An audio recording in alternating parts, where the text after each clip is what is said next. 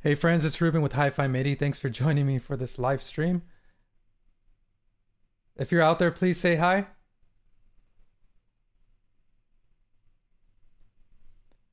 I'm gonna wait a little bit for this. Hopefully I won't have the same issues I had last time, but I think everything is sorted now.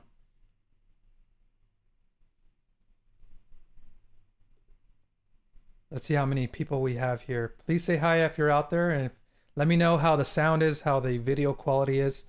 You know, I spent a lot of money on a new laptop, and it's supposed to be twice as better as my last one, but I was having some issues, so that's kind of frustrating. If you're out there, say hi, and I'll get started with this review.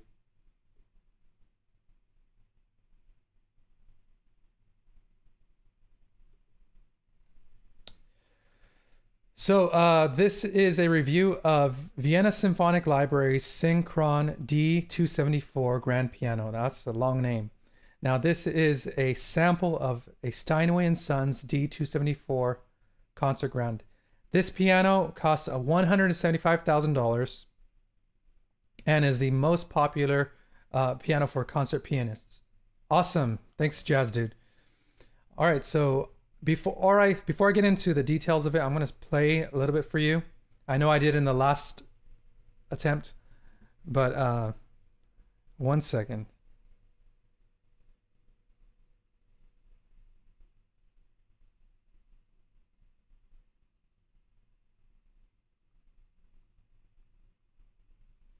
This is going to be pretty quick because my wife just got here.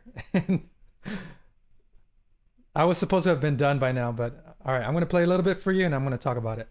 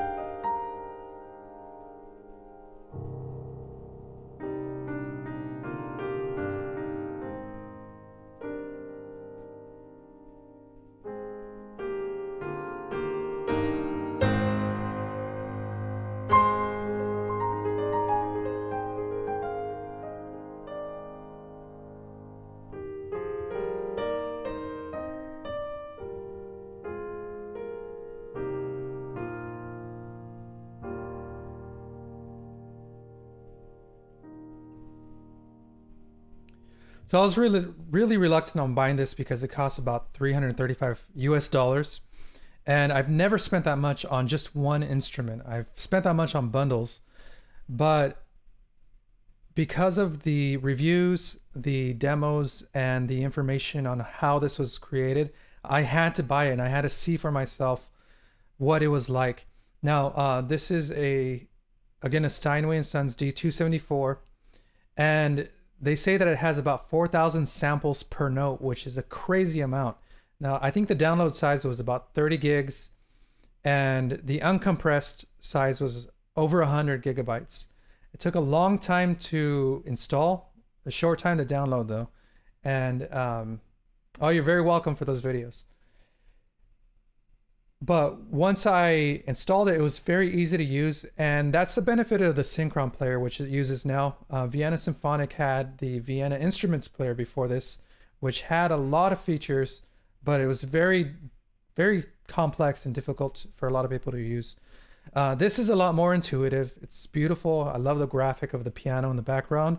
You can immediately see what everything does: reverb, volume, dynamics, and then you have more control over the tone over here on this side.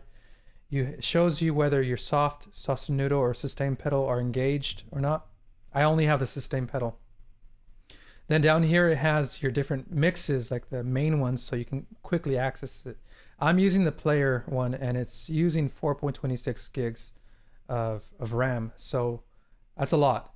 However, if you notice, whenever I'm playing softly, like extremely soft, you get those extremely soft dynamics like you would on a real piano.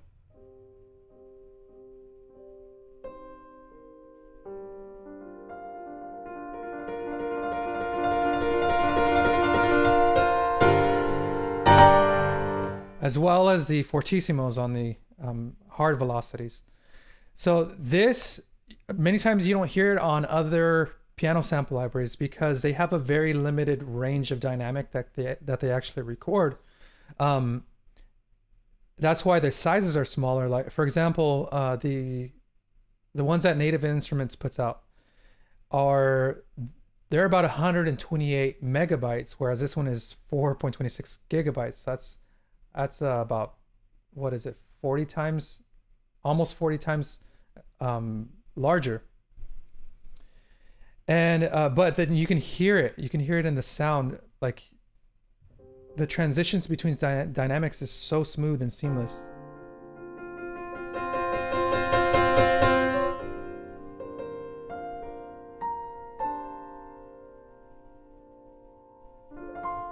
And even the soft pedal, like the sounds are different and they're gorgeous. I'll lower the dynamics so you can hear it better.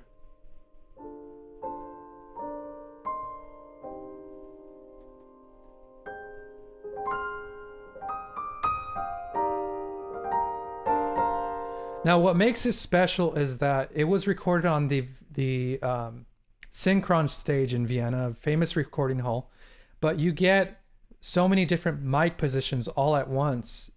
And you can access those and mix those, change the settings in the mix section. You have your stereo mix, condenser, mid, main C. If you buy the full library, I bought the standard library, you get the surround sound and all these different mic settings, but it also takes up way more RAM. So those are usually for professionals who are working in film scoring. But let's hear that. Let's hear the condenser by itself.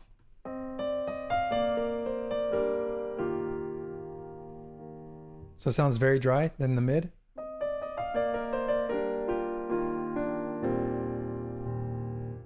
Main.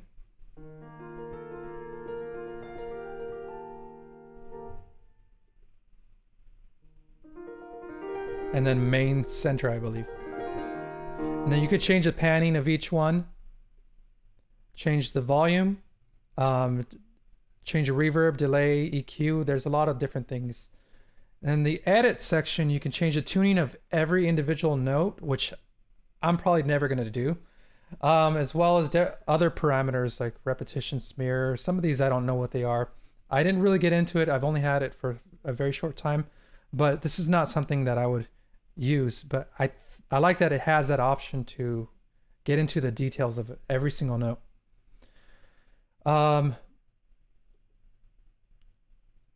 What else? I'm forgetting what I've already covered because I've already attempted this, I think, twice.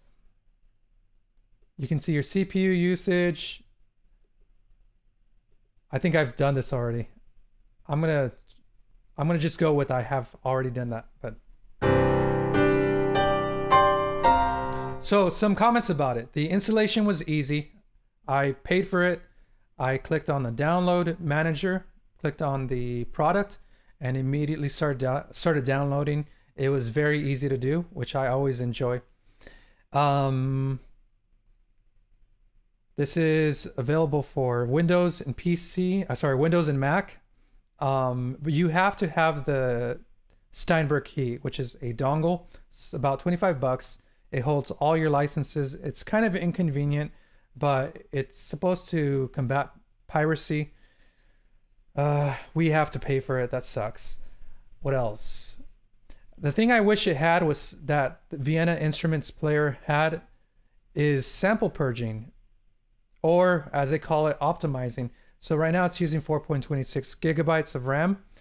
Usually when you record your track, you can have it analyze what's already been played and then get rid of the samples that are not being used, thereby saving your RAM or reducing your RAM usage. This one, as far as I can tell, does not have that, although you can, in the settings, tell it how many samples to load. That way you use fewer samples, but I prefer the older method.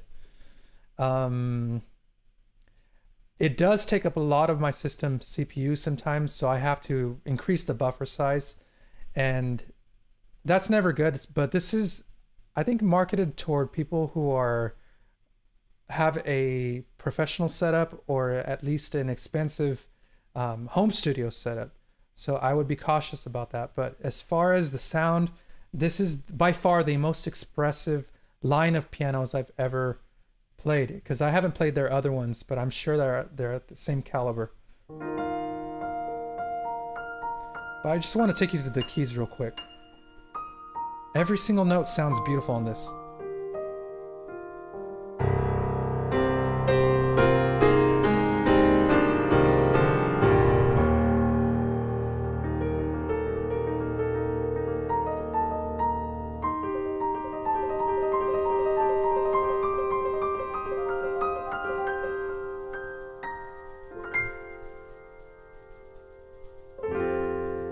I absolutely love playing it. Well, friends, this is a short review because it's a very simple piano, but very detailed.